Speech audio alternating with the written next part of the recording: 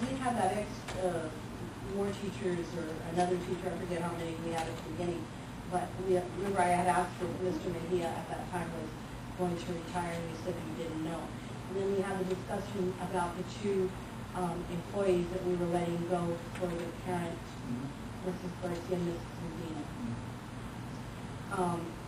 And we're getting back the 0.5, the $63,000. Plus we have the other teacher and I forget. No, Mrs. Garcia and Mrs. Garcia. Mr. Mejia and Mrs. Garcia.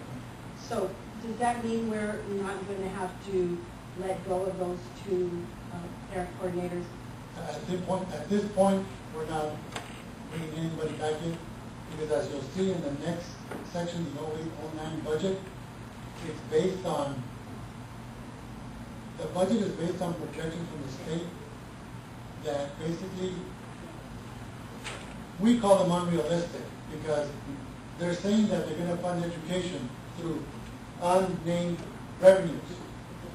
Well, nobody is naming where these revenues are coming from. So we did the 08-09 budget. Is it possible that we can bring some positions back? Yes. Right now, we're not going to. We're not going to do anything yet until the state passes the budget.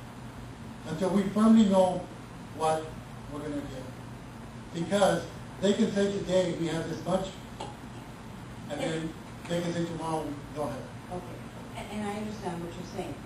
But I thought that was our understanding that if, when I asked about Mr. Mejia leaving us, and then we still, at that point we didn't know this stuff here, and you said, well, you didn't know. I said, if Mr. Mejia was to turn in his resignation, then would that entail us to still have to get rid of those ladies, or could we bring them back? And you said, well, at that point you did not know if he was really going to retire. Was that discussion here? Because I don't remember Mr. Mejia. I just don't remember. Oh, yeah. I mean, I remember we said they would be a priority to bring back. Yeah, but I think we have to remember too, though, just because Mr. Mejia retired doesn't mean that we're not going to replace him with another. No, and we are replacing him. That's our understanding, but there was going to be a difference of where he's at and where we replace. Well, until he's replaced, we don't know what the savings will be either. Because theirs is, what, $18,000 is what they make. I mean, it's a minimum. I mean, they're not full-time. I think the board agreed that there were a couple positions that we would reconsider as a priority to bring back. I think the staff also had a position that they wanted to consider. I think that is still a consideration, but maybe not for the purposes of this discussion. Yeah, right now we're not. Are we going to save some money with Mrs. Garcia and Mr. retiring? Yes. We don't know how much yet, because we may bring somebody with 10 years of experience, and obviously not going to make a beginning, but it'll be tough.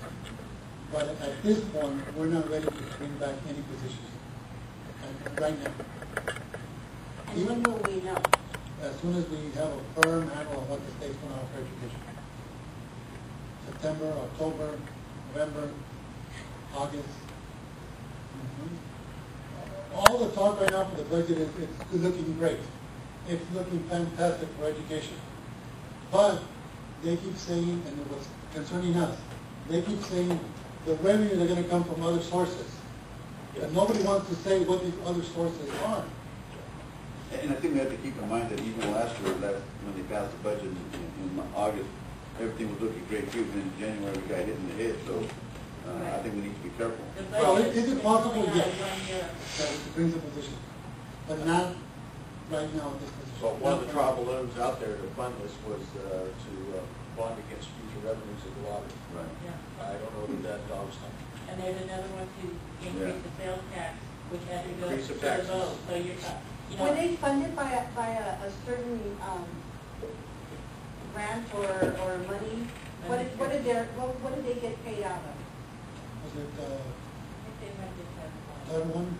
Title I, Title I fund? But you can't just look at that single pot of money though, because we have to coordinate the use of all of our money to the best need. And so obviously all of the other state pots of money are getting cut too, or potentially will be cut. Who knows what's going to happen? And so at this point, I think we need to be very careful about what we commit to if there's there's any way to keep track of, keep some savings back until we know exactly how things are gonna to come down in the state budget. I think that is vital that we do that. I don't think, we made this adjustment. I think we need to stick with this adjustment until we have more information. Have we cut back on our overtime? I believe we have, yeah. I mean, Well, for one thing, right now, We I let everybody know that nobody in this district works overtime without an administrative approval Right. prior to working overtime, which is something we And have. there's nothing going on that we need to have overtime anyway. Yeah, right now there's not. In the summer, there's very it's just during the school year. we did have a couple of cases where we needed to do better coordination. If, for example, we had a person who was filling in the cafeteria and then was going over and doing some substituting within the maintenance department, and there was a mistake made because they were putting in more hours in the cafeteria, so by the time we went to maintenance, they were putting in more than 8 hours a day. And the overtime rule will say, if you're working more than 8 hours a day, you're gonna get overtime. We had somebody in maintenance a maintenance substitute get overtime because he wasn't working more than 8 hours in maintenance, but his full day of employment was over 8 hours. So things like that we look into and stop and make sure that we don't do that anymore. Make a motion to approve the revised 0708 budget. Oh, wait. 08. No, Oh, 0708, 0708. okay. Reading right here. Okay, motion and second. Any further discussion? All in favor? Aye. Aye. Aye. Okay, motion carries. Now we move on to consideration and adoption of the 08-09 budget. As Karen had mentioned on the budget narrative, Well, here was my budget narrative that I want to give out, first of all. Oh, I'm not I gonna want you to do much. do it. I never tell you, here's my narrative. read it, Karen. It says caution, this budget based on unrealistic assumptions.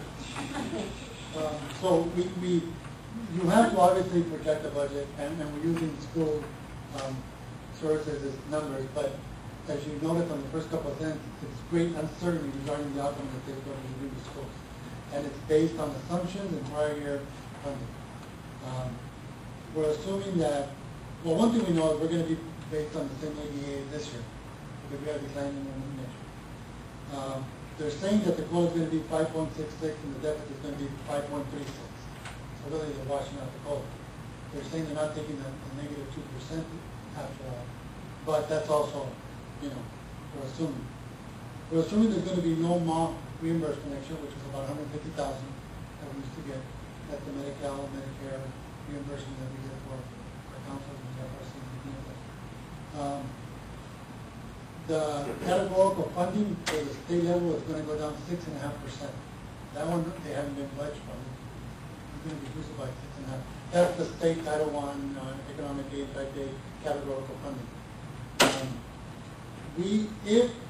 If the state allows the district the flexibility to use the carryover from those categorical funding, which is restricted money, and let us do it into unrestricted, we're fully going to take advantage of it. That's on the table right now, that it's a possibility, go from restricted to unrestricted money. Yeah, there's two bills Yeah. regarding that. So if that's included for us, we're going to take full advantage of it.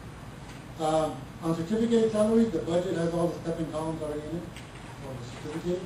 There's all the stepping columns in there for the classified. The benefits pretty much stayed the same. Workers' comp went way down, but some of the others went up a little bit. So we're kind of like evened out. In books and supplies, we're going to have a large reduction because of categorical funds in this area.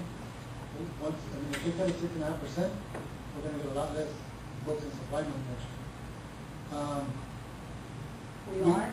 No. Because it comes out of categorical funds.